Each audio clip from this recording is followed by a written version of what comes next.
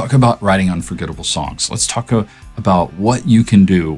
One little thing you can think of that'll take your song to another level and really be memorable, be something that people seek out. Well, one big thing you can do is called hypnotic songwriting. No, that's not, you wrote this really cool thing that puts them into a trance. And so that's not what it's about. It's about asking questions, about pattern breaks, about specific, specific things like that. Your brain probably went, why did he just clap?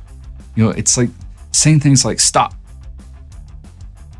And then I stop and it grabs your attention. That's hypnotic songwriting. It's like saying that chance rather than a chance in the lyrics. It's compelling them to respond to you.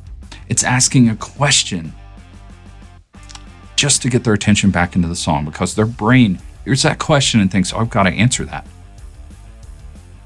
It's about painting pictures rather than just telling them something. You show them something. Like I said, that chance instead of a chance.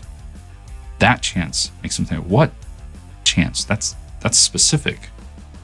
Okay, that's hypnotic songwriting. Ask them questions. Compel them. And I'm not just saying the questions, but in the statements, in the pattern breaks, and the little things you do within the music and within the lyrics, compel them to respond to you. Get their attention again. Make them go, uh-huh, what was that? Think about that when you're writing. You'll be amazed at how you keep people listening and how much they feel engaged with your song. I'll talk to you soon.